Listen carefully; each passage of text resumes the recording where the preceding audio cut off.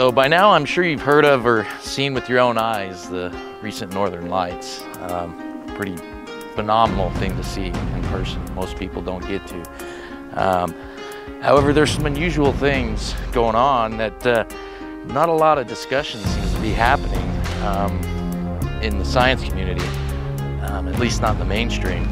I think if you talk to anybody in the know in this field, will tell you that we should not have seen the northern lights as far south as we did. So the question is why? These last solar storms or solar flares that, sorry guys, the gnats are bad out here, but these last few storms that have hit the earth aren't as big as anything we haven't had in the last 100 years. Actually substantially smaller, and we've never had the northern lights reach down this far south. So that kind of leaves one of two options.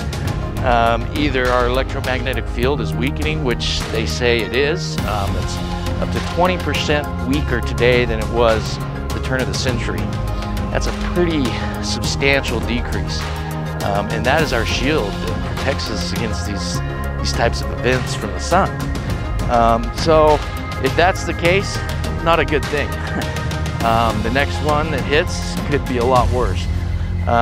But I did find it interesting that there was a release that NASA was doing some, or the HARP program was working on some projects on the 11th to basically create artificial auroras in the sky. And this is a straight up official release from NASA. Now, is that just a mere coincidence that days before this event, they're doing this type of testing to supposedly create artificial northern lights or ionize the atmosphere? If that's the case, then yeah, it's pretty alarming.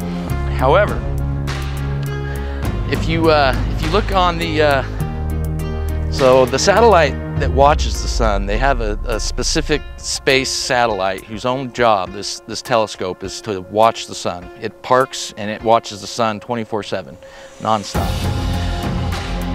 If you look seconds before this event, as it appears, as they've released it to the public, the camera on that telescope starts shaking just like 3-4 seconds before the event. And maybe people wouldn't think there's much to that, but you got to understand this space telescope is in space. It does not move.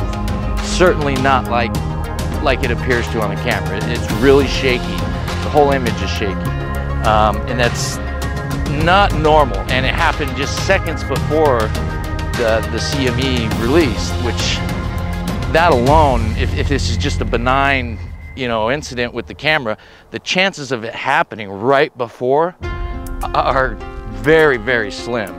So that's another question you got to ask. What's going on? Is there some trickery going on? It's hard to say, guys, but either way, I don't think it's a good situation. Either they're lying to us and they're performing some unknown experiments on the atmosphere for what known reasons, I couldn't tell you. I can only speculate. Or our electromagnetic field is actually weakening to a point where these small solar events are going to start having a much bigger impact.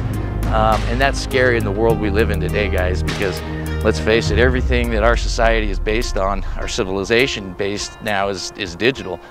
We have in the last century made a transition. It wasn't overnight, but it was steady, and we're so ingrained with it in our lives that a major event like the Carrington event happens today, it would be a bad deal, really bad deal. There's not a lot of discussion. They're beautiful. I love seeing them, and I think it's pretty phenomenal. But at the same time, it should serve as a warning. What's going on? Because we should not have seen those northern lights as far south, based on the size of those solar events. So something's going on. It'd be nice to see a little bit more discussion in the science community about it. Certainly don't hear anything in the media. So yeah, maybe people will start perking their ears and asking some more questions, but I don't think all is as it seems right now. So I guess what I'm trying to get at is we should look at this as a warning. It's beautiful, it really is, but at the same time, this should bring to the front of our minds the implications that the next solar event could have, and it could be very drastic. So you have the chance, the opportunity now to prepare. I don't want to sound like a fearmonger or a prepper, but I mean, who doesn't want to be prepared, right? That's just basic survival. So take these time, you know, to buy some extra food, buy some extra supplies, some water.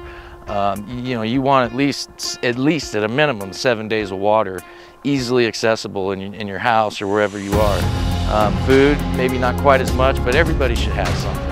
So this is a good time to reflect and be thankful that nothing did happen to our grid, because that potential and that possibility is real.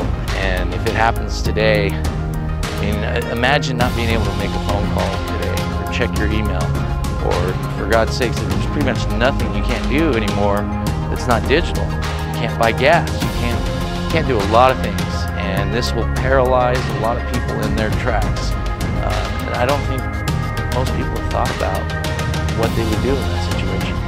So it could catch a lot of people off guard. So now's a good time to reflect, be thankful, and plan ahead, because we may not be as lucky in the future. In fact, it's a good chance, a good probability that we will be hit with a CME that is going to be a direct kill, lights out for everybody. So hopefully it doesn't happen, but history proves that it will, and there's not a lot we can do but to prepare ourselves now. So that's all I'm trying to say, guys. Thank you. Oh, and before we go, there was one other side note I wanted to mention. I've been really paying attention all weekend to the skies, and there has been no contrails, chemtrails, whatever you want to call them, but the skies this weekend have been blue where they appear. I mean, there's a lot of clouds, but you don't see a single trail in the sky from a single airplane. You know, there's a lot of clouds right now, but normally you see these trails everywhere. So I don't know, it's just a little weird.